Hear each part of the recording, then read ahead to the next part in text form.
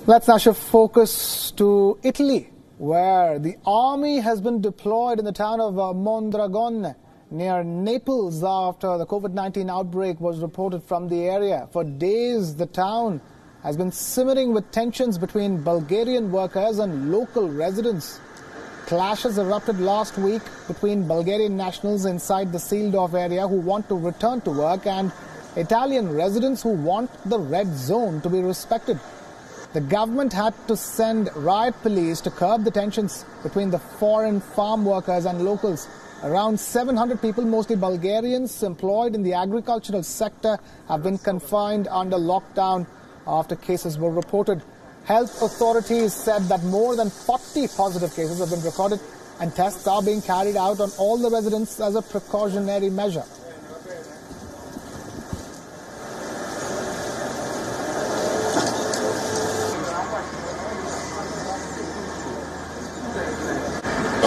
Tranquillo proprio, tranne quelle tafferuglie di giusto quella giornata, ma poi tutto tranquillo,